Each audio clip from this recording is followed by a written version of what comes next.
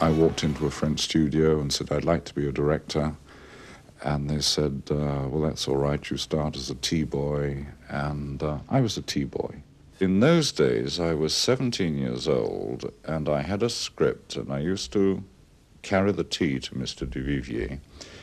And in the evening, I used to take the script and do all my homework and imagine that I was going to direct the scene the next day and work out all the camera angles and plan it all. And I go on the floor, hand Mr. Duvivier's tea, and then watch him direct. And to my absolute horror, he's not directing the way that I had figured that he should be. All the little camera designs I'd done the evening before, and that the artist should come in left and they would do this, that, and the other thing. He's going to put the camera in totally the wrong place. And as he always insisted on 2 cups of tea, when I took the second cup of tea along, I would say to him, Monsieur Duvivier, why have you put the camera there? And he would quite rightly say, what's it got to do with you? And I'd say, well, you see, I stayed up all night doing my little designs, and I planned this, and I reckon that the camera should be over there, and I can't understand why you put it there. And I really blush when I think about this, because he took time off to look at my little designs and have a great deal of patience with me and say, oh, well, if you'd have done that, lad, you'd have got into trouble there, and so and so.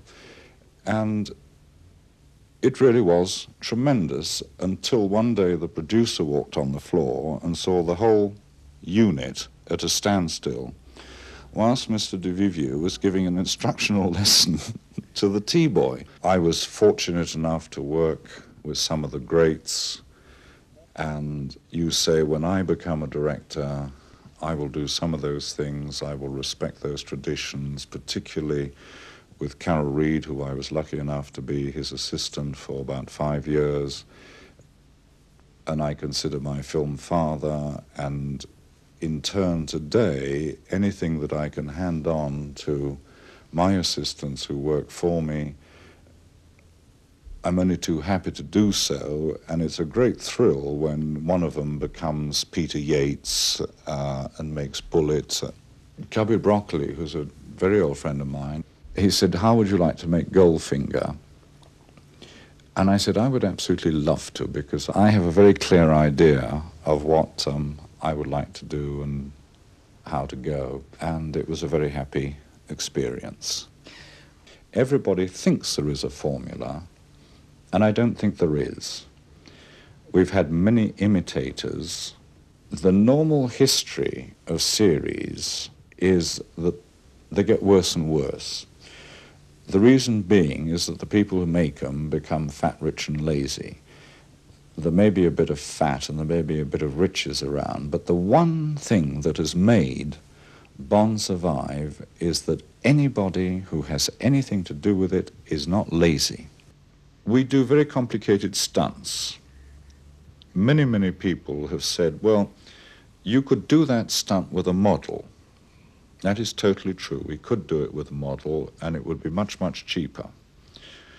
But we have a deep conviction that one of the excitements, if you go and see a Bond picture and you see a stunt that happens to amuse you or impress you, what impresses you is that you know that wasn't a model. That was for real. The basic plots of all Bond pictures are highly sophisticated, but you must tell it in international terms.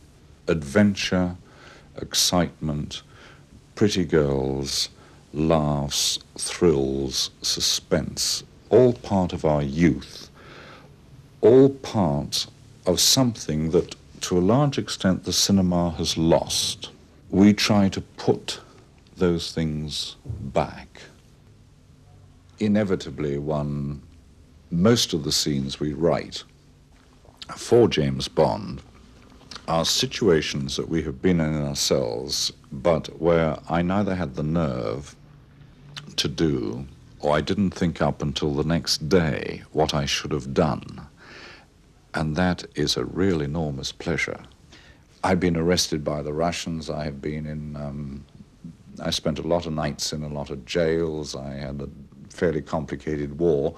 None of it did I do James Bondian things, and I now say, but taking myself back to that situation, if I had been a genius, such as James Bond is, and as courageous as James Bond, and as bright as James Bond, this is what I ought to have done, and here we've got the situation. The war would have been over much quicker if James Bond had been in charge.